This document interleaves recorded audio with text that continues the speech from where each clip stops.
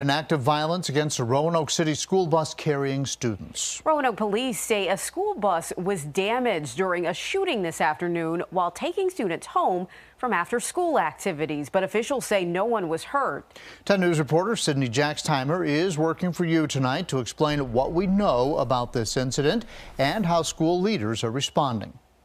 Just minutes after survey results about gangs and violence were presented to the Roanoke City School Board, the meeting was interrupted by news of shots being fired at a Roanoke school bus that was carrying students home from James Madison Middle School. I do need to step out so that I can get the details and we can talk to everyone involved just to make sure that everybody is okay. Superintendent Verlita White and other administrators left the board meeting and rushed to the scene.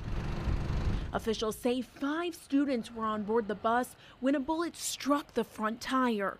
No injuries have been reported. Our school bus driver, Miss Marjorie, she's a hero today. And she stayed calm, she kept our students calm, and she was able to navigate that bus in a way that she didn't have an accident. Superintendent White says this incident is very concerning and upsetting. She's calling on the community to come together to keep one another safe, especially children. This is not a school issue, but it's a community issue for all of us to make sure that we're doing everything that we can to make sure that these kinds of things don't happen in our city or even around our schools and our students. School officials say there will be counseling services available for students. Police say no arrests have been made. If you have information about the incident, you're encouraged to call police. You can do so anonymously.